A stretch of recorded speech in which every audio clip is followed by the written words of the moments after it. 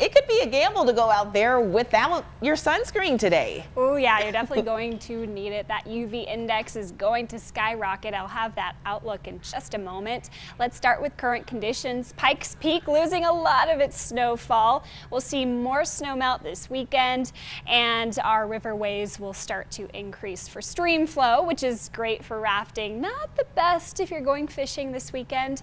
74 degrees right now in Colorado Springs. So Pueblo, 65 this morning.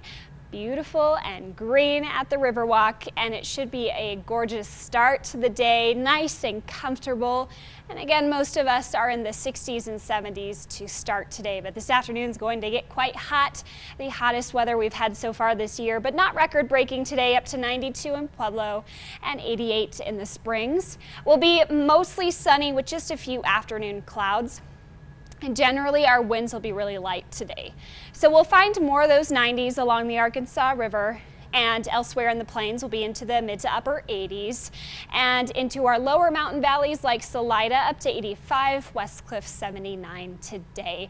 And the reason why we are hot is because most of the country has high pressure in place, and this heat's really going to take over most of the U.S. except for the Pacific Northwest, where Seattle will be at 62, Las Vegas and Phoenix at 108. Here in the Springs, 88 today, so toasty but not scorching. But the sun will be out in full blast today, so that UV index topping out at 10 to 11, which means you're gonna burn very easily. So definitely apply sunscreen every couple of hours. Don't let that surprise you today. In terms of the sky conditions, we've got very little cloud cover, just a few stray clouds in northwestern Colorado, but we do have enough moisture in the mountains that will lead to some convection and some thunderstorms this afternoon. So do be watching for those building cumulus clouds and then a few showers through the mid-afternoon hours, staying in the higher elevations until later this evening. A few of these showers may make it into the higher elevations of Fremont and Teller County, and then into the San Luis Valley as well. So overnight will be dry and clear across the region. Sunday will start out with mostly sunny conditions. Sunday we have a better chance at some of these mountain thunderstorms making it to I-25. So they'll develop mid-afternoon, move towards I-25 by the late afternoon and early evening, and a few of those showers might last into the eastern plains, but not a ton of moisture from that system moving in.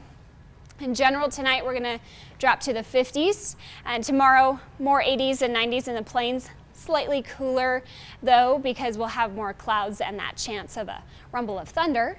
But then after that, we're dry as a bone. Next week is looking hot and clear. For Pueblo, we've got mostly 90s in that extended outlook, and really just a chance of thunderstorms for tomorrow. And after that, we're going to be dry for some time. I'm not super worried yet about this dry weather because we ended up May with 2 to 3 times what we typically see in terms of rainfall, so we're still looking good. Canyon City, we're in the 80s and 90s in your outlook with afternoon thunderstorms this weekend, and afternoon thunderstorms are possible in Woodland Park this weekend as well too, but next week we're going to be in the upper 70s and 180 on Tuesday and looking dry.